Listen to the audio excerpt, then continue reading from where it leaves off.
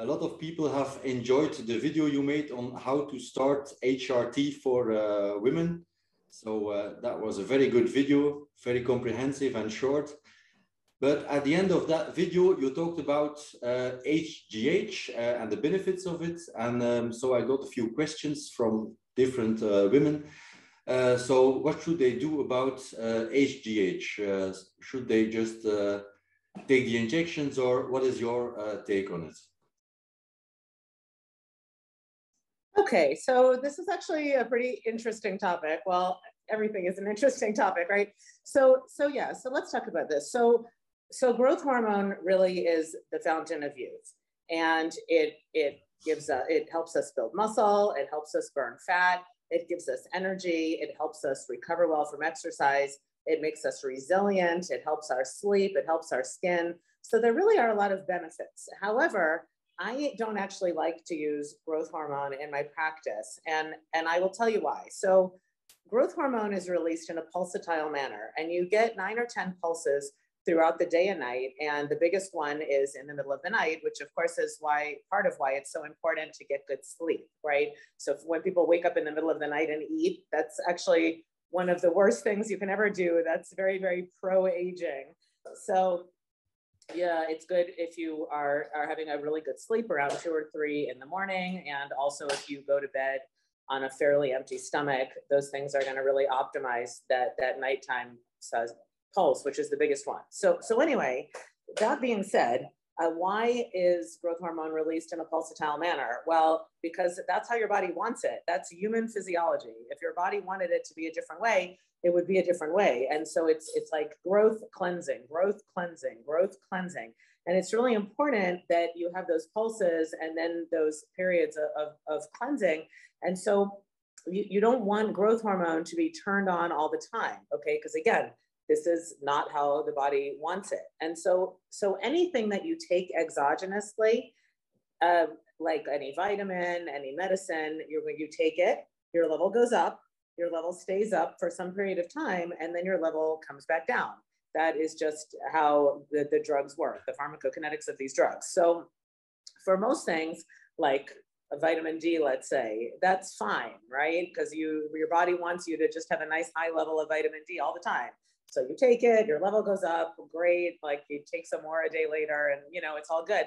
But with growth hormone, you don't want it turned on all the time. You have to have those pulses. And so when you take exogenous growth hormone, you can interfere with that pulsatile release. And so you can get some good results in the short term, but you have to be really, really, really, really careful, because you don't want to have that turned on growth hormone for too long. So, and then because you can end up with kind of some weird side effects, like some strange things can happen to your body. You can get like the thickened jaw and like a big hard belly, and the biggest thing to be concerned about, of course, is the potential of getting cancer, because it's growth hormone, but you don't want to be in an unopposed state of growth all the time. Okay, so then what are we supposed to do? How do we get the benefits of growth hormone without using growth hormone? So we have a whole bunch of peptides that stimulate your body to produce and release more of its own growth hormone in that same physiologic pulsatile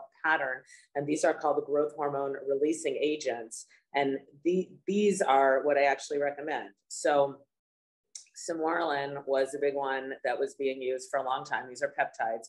So Semorelin was a big one that was being used for a long time, and we still use Semorelin. And then kind of the next generation after Semorelin is ipamorelin. So ipamorelin is really like what we use now, and we combine it with something called CJC 1295. Now, what the hell is that? So the CJC 1295 helps potentiate the action of the ipamorelin. So basically, if you were just going to take ipamorelin, it really only affects the pulse of growth hormone, right after you take it, or a couple of them after you take it. But so when we combine it with the CJC 1295, then it enhances the action and makes it longer. And so all of those pulses get enhanced. So I personally have been on, I was first on straight ipamorelin, but then they came out with a combination product. So I've been on ipamorelin, CJC 1295 on and off for close to 5 years now, actually. And it's amazing. I mean, you cycle it, you go on and off, but it's incredible. So you